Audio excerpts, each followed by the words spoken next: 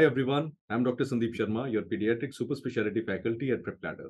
And we have Dr. Akshay with us. Dr. Akshay has got rank 14, 14 in the NEET SS pediatric exam, which in 2023. So it's our pleasure to welcome Dr. Akshay. Dr. Akshay, congratulations for your great success in the exam, and we welcome you to this interview. Thank you so much, sir. Thank you so much. So Akshay, please start with your background first. What place you belong to, from where you did your UG and PG, what are you currently doing, and then we can take the interview forward. Yes, sir. Sure. Actually, I'm from Karnataka, and I did my MBBS from WIMS Ballari, and I did my PG from Jipmer Pondicherry, and currently I am doing SRship in Delhi. Okay, okay. So was this your first attempt, or you have given the attempts previously also? In my final year of PG, I had given one attempt, and after that, like this is my second attempt in Okay, NEET SS. okay. So how did you find the this exam different from the previous NEET SS exam? In what This respect it was exam same and how it was different? This exam was much more difficult, I felt, actually, like comparatively.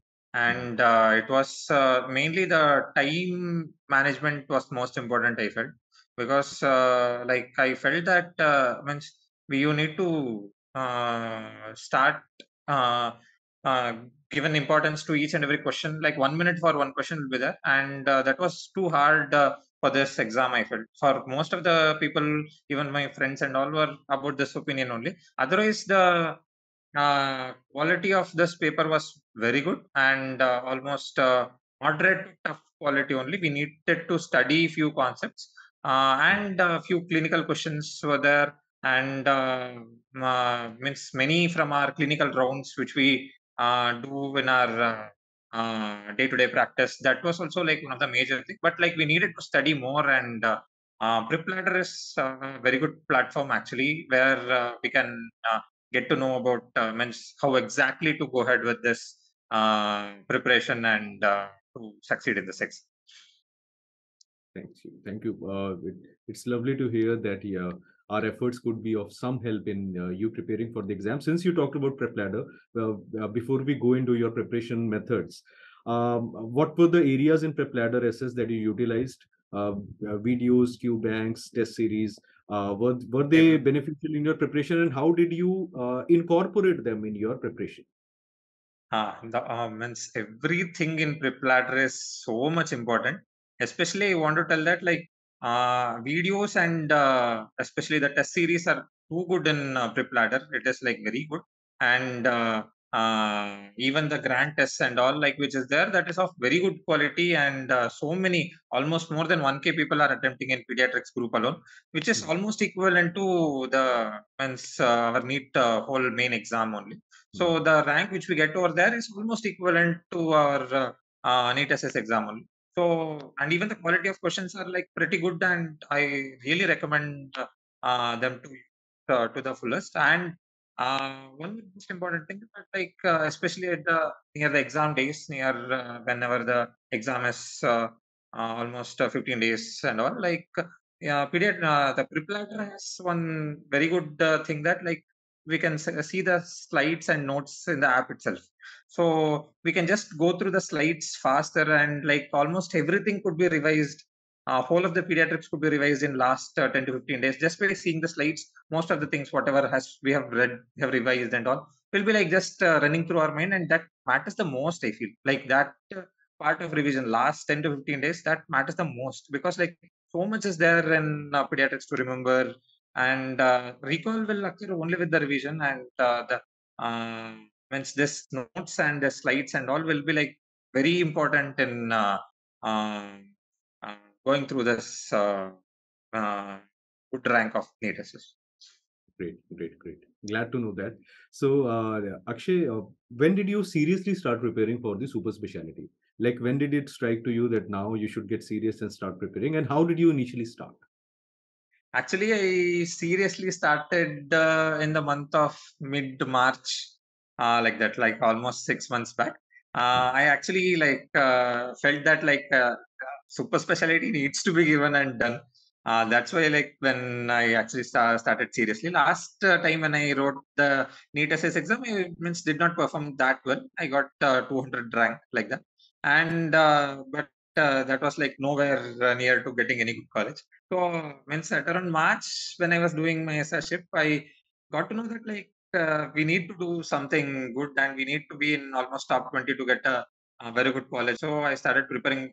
Uh, Means with full dedication from almost March, mid of March, and so from then on, like the journey was pretty good. Initially, like I was not that good in my tests and all. Later on, like as I went through and all, like then gradually, like I started acquiring like how exactly to face the question, what and all are important topics, and how exactly to go ahead with it, and then time management and all you will get to know with. Solving more and more grand tests, and that helps a lot. Great, great. So, like, what were the resources that you used? Like, Uh, the the main resource was a whole of the PrepLadder. I recommend like this PrepLadder notes and this video should be completed. Like that should be completed. That is the minimum thing. And this actually is the base of everything. And this is where we can even revise. And the most important questions will be from this thing. Like means very few questions will be apart from like this PrepLadder notes and this topics. Otherwise, most of the important topics and most of the important chapters are covered in PrepLadder in detail. And so, like, actually, this is the base. Like, you should complete each and everything in PrepLadder first. And after that, almost 250 videos odd or something is there. After that, like, very important topics of especially like poisoning and pediatric critical care emergency means which we need to go in detail, especially in NEET SS and all.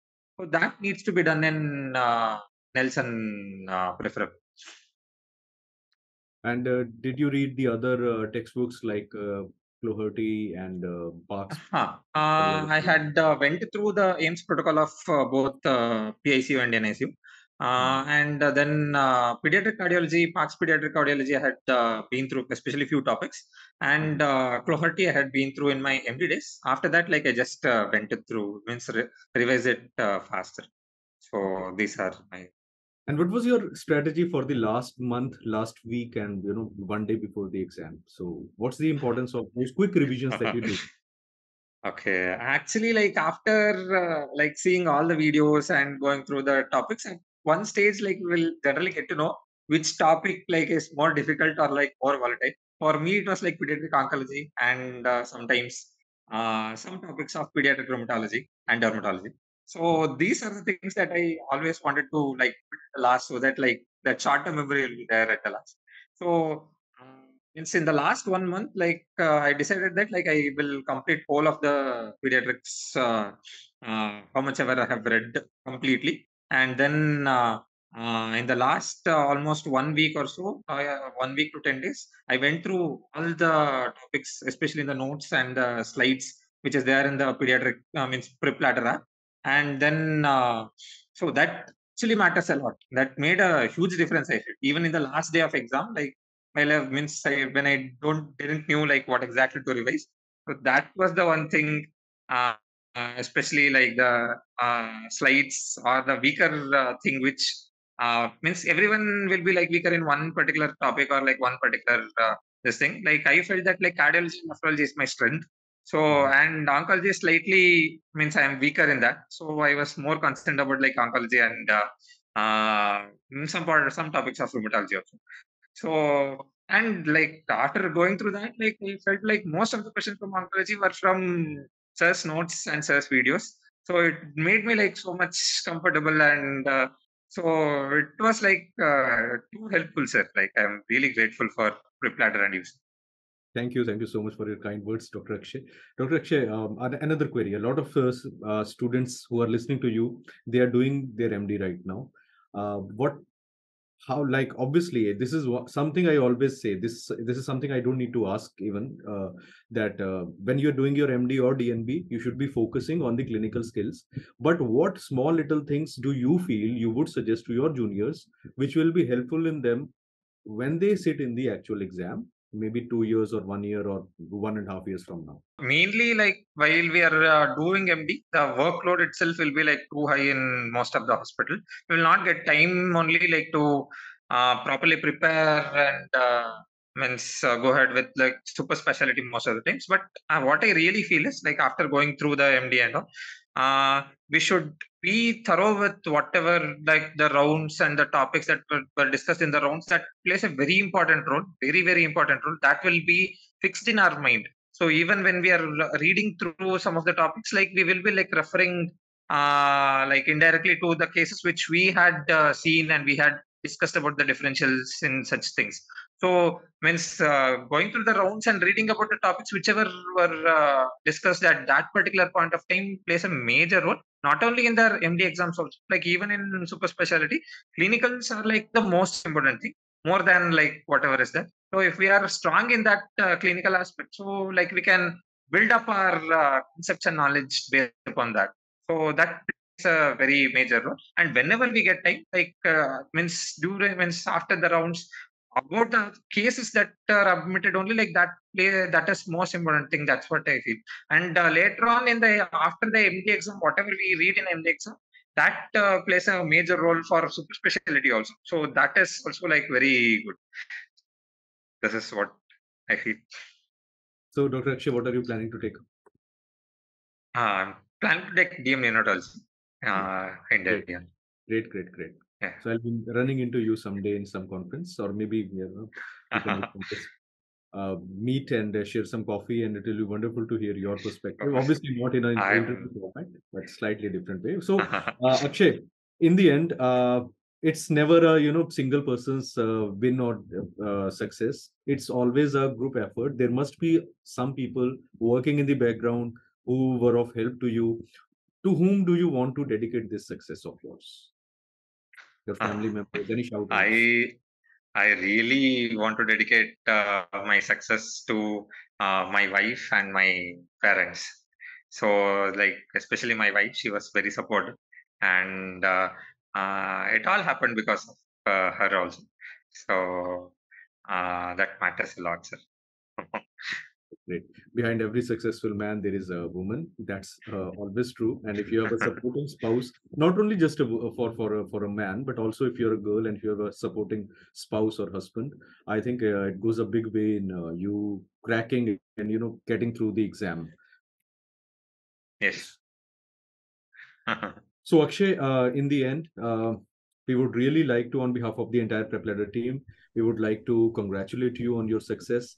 And we all wish and pray that you be a role model for everyone and you reach the peaks of success in the field of neonatology and whatever efforts that you take there.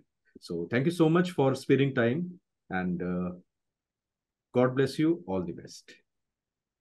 Thank you so much, sir. Thank you so much. I want to thank whole of the PrepLadder team and especially Dr. Sandeep, sir. Sir, your concepts are really means the way you explain the concepts are really good. I'm really a fan of you, sir. Thank you so much, sir, for all your efforts. Thank you, Akshay. Thank you. Thank you.